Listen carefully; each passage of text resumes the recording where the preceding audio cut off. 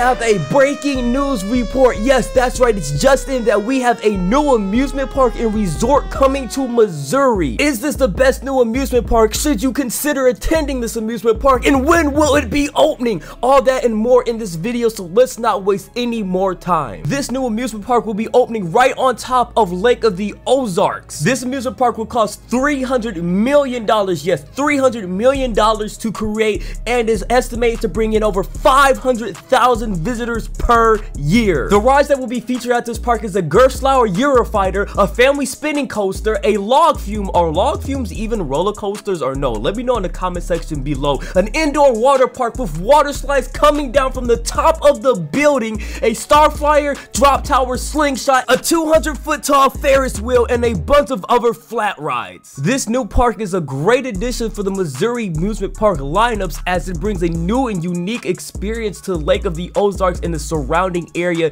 as that area tends to be more on the expensive side. So this is a new and unique affordable amusement park and resort to the area, which will bring in lots of tourists, and it will be very good for everyone that wants to take a 1 to 3 day vacation, or even just go up there for the day and enjoy it. It's something that this area of the state really needed. Also, while I'm looking at the render here, it looks like there is a skyscraper ride in the background as well. I'm not 100% sure. We'll have to look at the render some more later in the future. But with all these tall rides, more specifically the drop tower, Ferris wheel, and the star shooter being over 100 and 200 feet tall, these are going to give you some beautiful views of Lake of the Ozarks. Just looking out there with the moonlight and the stars above you, or even at sunset, it's just going to give again some breathtaking views of the lake, as this park and resort is going to be actually elevated. It looks like maybe 100 feet or 80, somewhere around there, elevated up above the lake. So you're going to be actually looking down into the lake, which is great. And also it is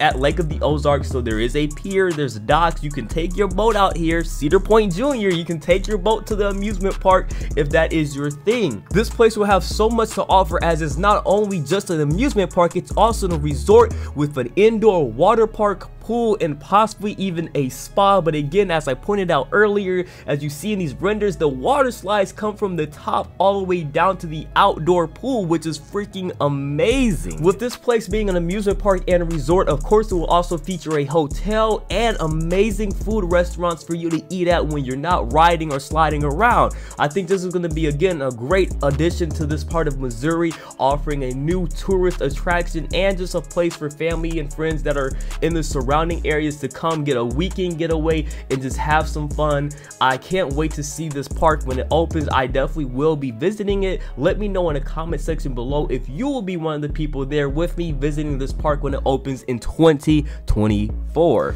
It's been your boy Coaster Freak Jr. here. If you enjoyed the video, as always, make sure you subscribe to the channel and turn post notifications on, which you are going to want to do because I have a new series coming to the channel in the future and you're going to want to check it out. As always, I hope you have a wonderful day, and I'll see you in the next video. Bye bye.